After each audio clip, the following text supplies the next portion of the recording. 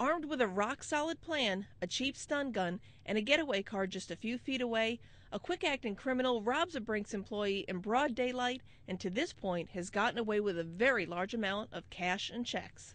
This was not on impulse. This was well scouted out.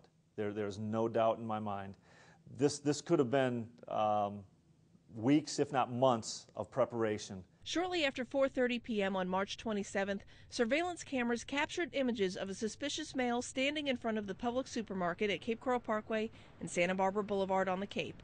He's dropped off by a dark SUV. Coincidentally, at the same time, the Brinks truck arrives for its scheduled money pickup. He at one point picks up a plant, and you can see his eyes. He picks the plant up, but his eyes are fixed on that door the entire time.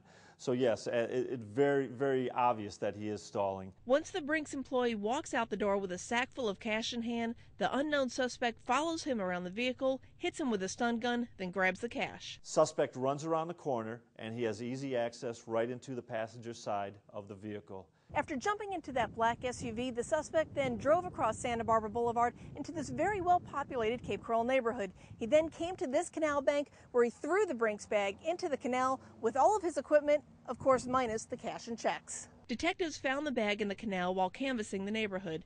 Inside it, they found all the tools necessary to pull off the robbery, including a temporary license plate which had been reported stolen the night before. They know the area, or they scouted the area very well.